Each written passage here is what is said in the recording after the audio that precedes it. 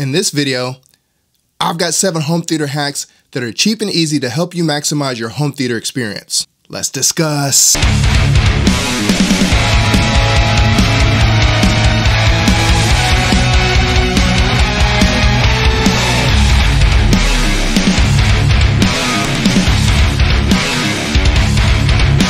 Before we get started, I'm inching closer to 1,000 subscribers, and I want to say that I appreciate everyone's support.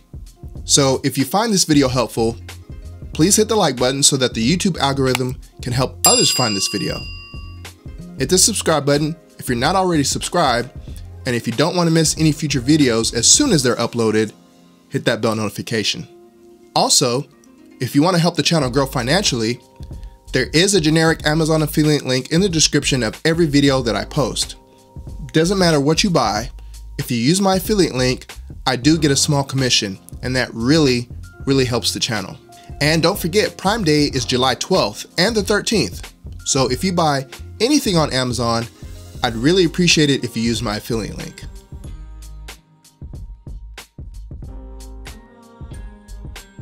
If you're an avid home theater enthusiast, then you already know the importance of acoustic panels and the role it plays in your room. But they can get very expensive. However, DIY acoustic panels can be very affordable and effective. And there are plenty of videos on YouTube on how to DIY acoustic panels. I'll leave a link in the description for the one that I used. I built 2 24x48 acoustic panels in my theater, and they work great. And it didn't cost me that much. So if you're on a budget and are in need of a cheap but effective solution for acoustical soundproofing, try a DIY solution.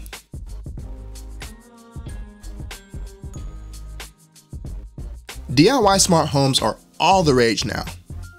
Companies have made it convenient and affordable to build a smart home. No matter what ecosystem you've invested in, whether it be Google Home, Amazon Alexa, or HomeKit, you can build a seamless smart lighting system for your theater. And with DIY home automation servers like HomeBridge, you can bridge the gap between smart home products and different ecosystems that wouldn't normally work in tandem with each other.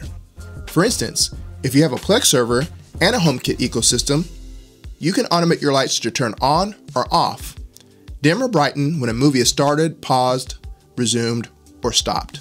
I have a complete tutorial 3-part walkthrough on my channel, so check out those videos if you want to bring your home theater lighting to endgame status. Smart lights and smart switches also makes it super convenient because you can control your lights quickly and efficiently, either with an app or with voice automated speakers.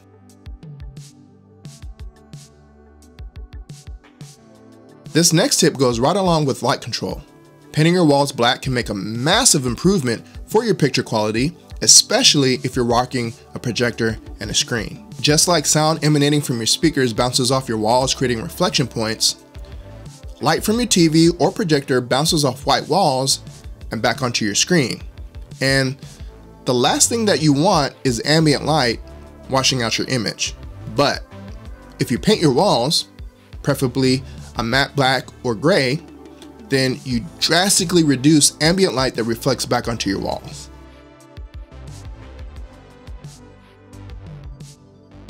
Sticking with the light theme here, blackout curtains can give you that last push to get over that hump and completely light control your room.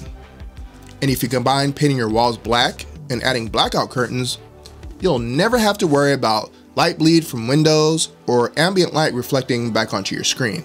I did both of these things in my theater, and it really helps draw you into what you're watching on screen.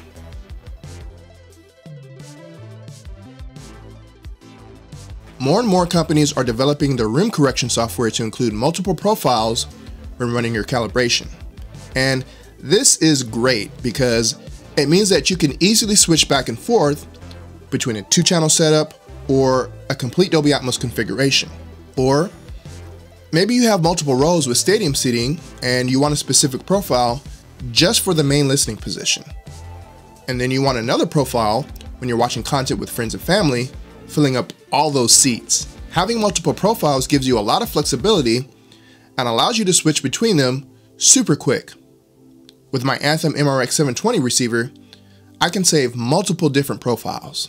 I can save each of those profiles on my computer, and since the software works over the network, it only takes me a few clicks to upload my profile of choice to my receiver, and then I'm done. Hey, what's up?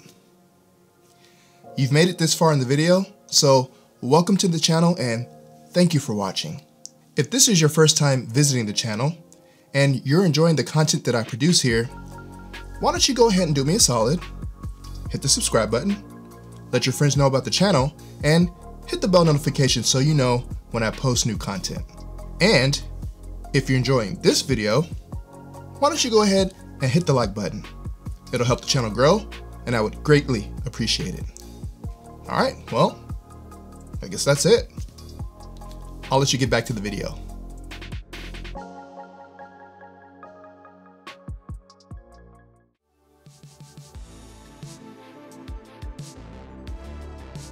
A speaker that is fully towed in is one that points directly at the listening position.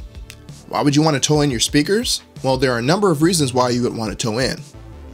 There's speaker placement, location of the listening position, width of the listening area, the sound radiation pattern of your speakers, acoustics of your room, design guidelines of the speaker manufacturer, and personal preference.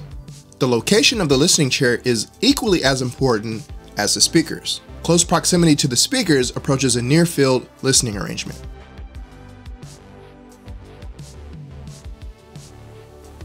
If you have a smart thermostat like Nest or Ecobee, you can add smart sensors to your ecosystem to help regulate and control the temperature depending on what room you're in. What does this have to do with home theater? If you have a projector, then you know projectors can give off a ton of heat. They can basically double as a space heater, heating up your room. Adding additional sensors makes your AC system more efficient because your main thermostat might not be anywhere near your theater. Placing a sensor in my theater room, I can tell my Nest thermostat to only read the temperature in my theater for more accurate cooling.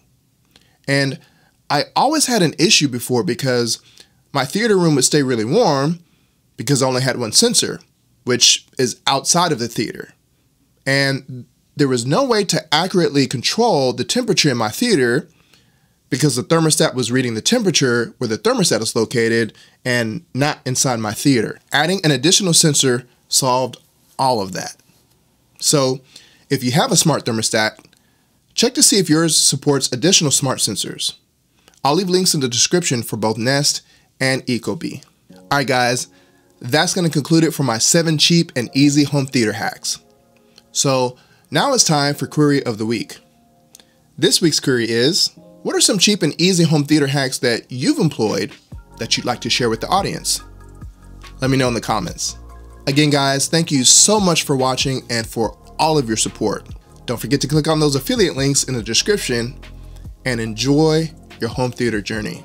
For Hater Cowboy Cinema, I'm Hater Cowboy, and I'll see you guys in the next video.